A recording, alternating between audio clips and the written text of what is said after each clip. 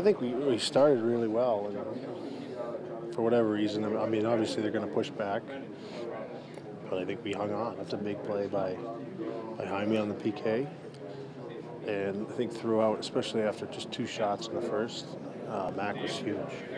Second, third, the third. The penalty kill, he had a huge save on Marchessault, threw a screen, he fought it off. He was a huge asset for us tonight. On the collision with Reimer, there was kind of an awkward play. What did you see on it? You know what? I didn't really see anything, and because it was kind of like I felt something off my leg. What I did see was going kind of for the puck. He looked like he was going to play it, and he kind of fumbled it. I don't know if he lunged out a little bit, but yeah, it totally. Obviously, incidental contact. No, obviously wasn't going to try to hit the goaltender. We've talked about that. We actually talked about that this morning. It's unfortunate because it's a vulnerable position, and I mean, there's a lot of variables that happen in the game. But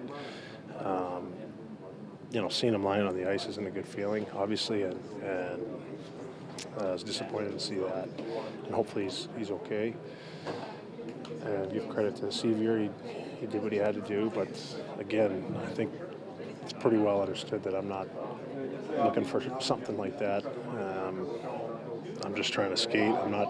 If I change my direction, I'm probably going to go flying into the boards, and I wouldn't say I'm the quickest guy anyways to kind of stop on a dime like that. It happened really fast, so again, I mean, it was a good kill. I understand why there's a penalty there.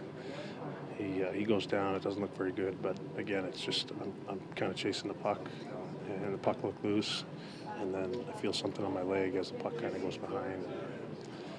Again, hopefully he's okay. Ryan, your time in the NHL, have you ever seen the refs reverse the call as they did with Roman Polak tonight? It looks like no, I've actually stopped arguing, but I think I might. No, I mean, I think they did a really good job of coming together. They wanted to get it right, and they had the opportunity to, and credit to them. That's big of them to do that. They do a good job, and they want to do. They want to be perfect. So it's good to see. What was your perspective of Kasperi's speed and what he brought to your line here tonight? I'm saying to Marty, finally somebody that can keep up with us. An asset, a dynamic asset for us. He can really fly, and he's, from what I've seen, and for 2 days, it just he wants to learn. He's listening, and he wants to be effective. And he plays with confidence. He again, like a lot of these guys, he has a maturity level that's much more than I'd expect, or certainly that I was at his age. So it's really he's got a bright future, and it's exciting playing with him.